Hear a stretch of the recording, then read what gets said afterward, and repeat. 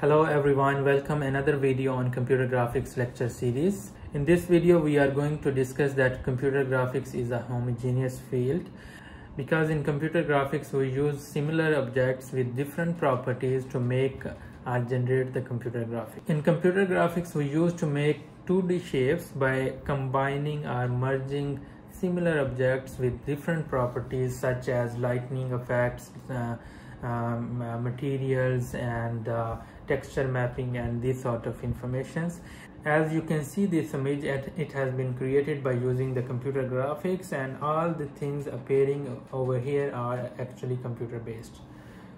Next is 3D models are also used to be generated by using the computer graphics with different properties and different set of objects in different way of representation. As you can see over here, the model of the building, it has been actually made by the computer graphics. These 3D models are further enhanced by manipulating the different properties of computer graphics for the better representation of these models. Modeling material properties are being used to enhance the computer graphics to in terms of better representation to look like same as the real world objects. Next is realistic lighting environments that is being used in computer graphics to enhance the image representation. Texture mapping is another property that is being used in computer graphics to for the better representation or better visualization of the generated graphics.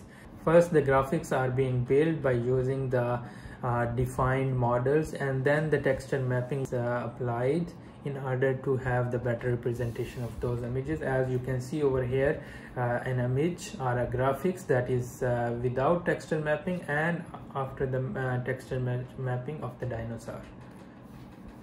Physically based simulations of motions. This is another important property that is widely used for the computer graphics in order to replicate the different objects with the physical movements, especially in the field of animation and video games. This property is the most widely used.